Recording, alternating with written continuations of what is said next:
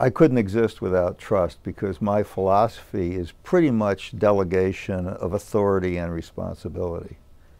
And, you know, in many cases, and I probably at one point had over 40 partnerships going, there's no way that you can run those.